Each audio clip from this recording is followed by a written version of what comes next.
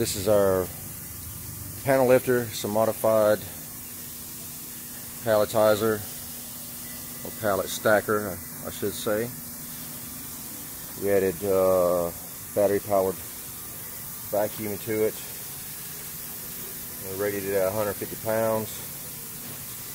Vacuum, if you lose power, it'll hold, will not drop your sheet metal or your parts, whatever we designed this for.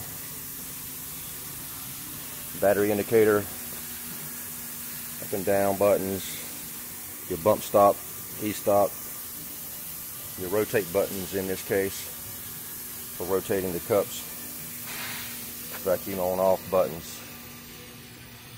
To secure that, we use pulleys at the top like a chain pulley to secure our hoses and power cable, 24 volt DC.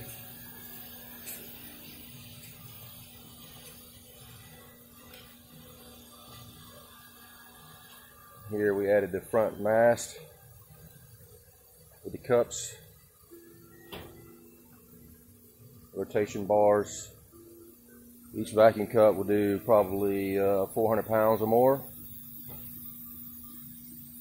The heaviest sheet we're lifting is 100 pounds, so rated this at 150.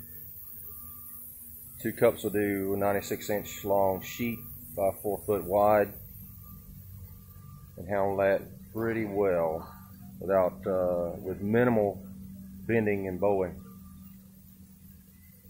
The actuator, 600-pound actuator, which we're very low in the capacity range of that, and is a chain drive with chain tensioner inside the covers. We can reach about, I believe it's 118 inches high, and to be able to pull the sheet metal off the shelves. The operator doesn't have to do it anymore. Our drive, we can outfit it with multiple end effectors for many different applications.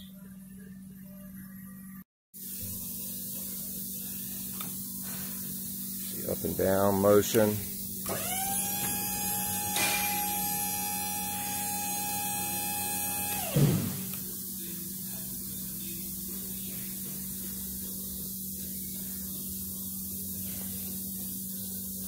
Of course, the actuator has limits built in. Stop there, rotate around, and stop there. 180-degree rotation. You can stop it anywhere in the middle. Plus, it has a built-in brake.